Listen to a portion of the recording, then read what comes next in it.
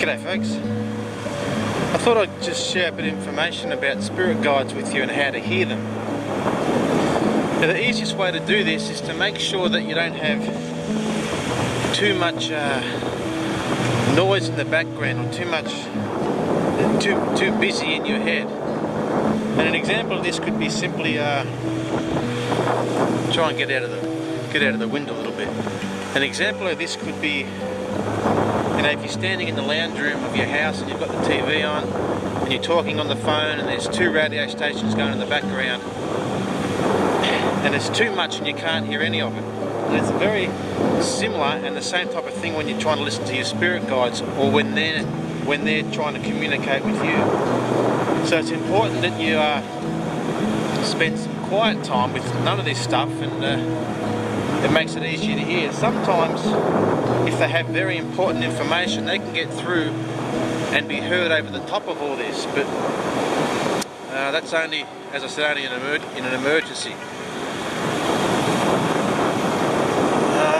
Now spirit guides too, their job is always only to help you, to benefit you. So anything you get from them, it's not there to scare you, it's not there to frighten you, it's not there to lead you in the wrong direction. It's always there to help you, to help steer you in the right direction for your life, so you can be the best you can be, so you can benefit the most and learn the most.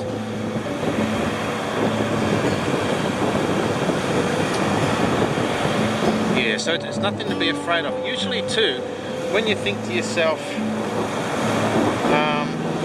when you get an idea out of nowhere, quite often too, this idea is not yours. This is not an idea that you had. It's an idea that is given to you from an outside source. So don't be too quick to dismiss your gut feeling or your first thought or your first impression. Because a lot of times, after you get a thought from somewhere, you then think about it, you rationalise it, and you don't follow through for whatever reason.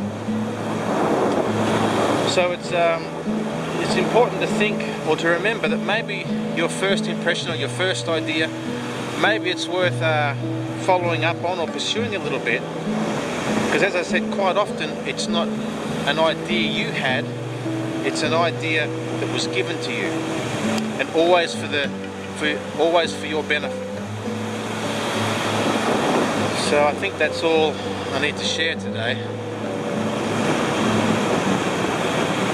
Yeah, that's about it. So don't be too afraid to spend some time in the quiet with no distractions, because this is the best way to get this information wherever it comes from. See you soon. Well, there you go, a little bit of information to share with you.